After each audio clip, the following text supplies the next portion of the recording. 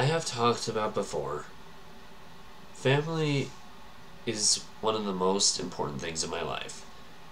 For somebody to attack someone who I love, verbally or physically, more mainly verbally because physically hasn't really happened yet, I get very protective. And I'll start hating on the person who does it, in a sense. However, there is literally one exception to this kind of circumstance. Hey guys, my name is Dave. Welcome to another video.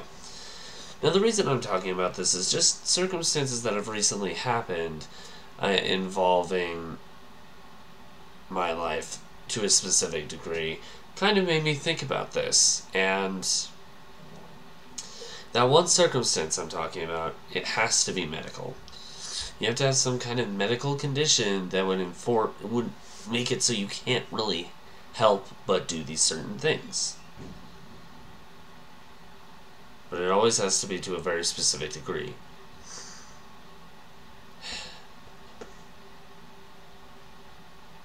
If someone were to hate on Amber, for example, but they were doing it with grounds, but they were doing it through going through a specific medical circumstance, and it's not like consistently, at that point I'd be like, you know what?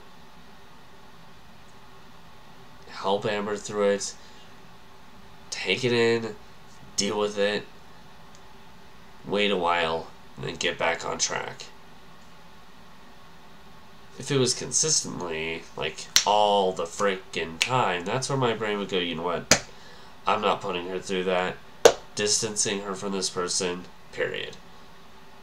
Both of these circumstances that I just listed have happened, not just to Amber, they've happened to my family as well.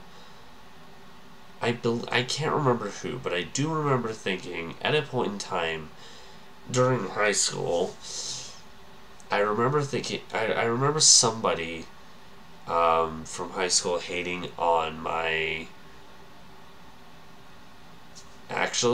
sister, a sibling who I have always gotten along with. I can't remember one argument I've ever had with her, or my brother for that matter. But my sister was the one being hated on, and it was retarded. It was ridiculous. It was stupid.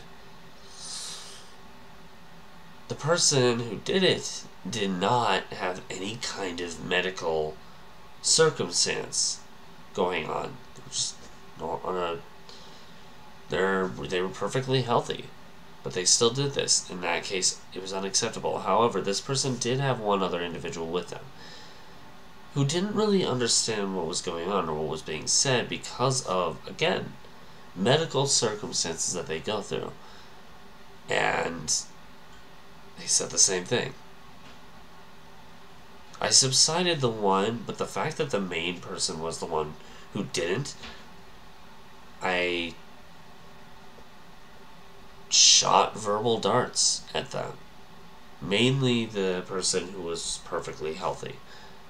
I do not like the fact when people hate on my family. When they have no grounds and no medical circumstances to provide or medical reason for them to not understand what they're saying. Now, this has happened multiple times. I've only given 2 examples in this video, but I guess this is something that just kind of randomly came to my mind, and I wanted to just get out my thoughts on this kind of thing. Do I approve of it one way or the other? No, I don't like when people hate on my family in any kind of way. But can I be reasonable about it? If there's ground reason why it's happening, sure. But again, like I said, does it mean I like it? No, absolutely not. I don't know. These are my thoughts on it.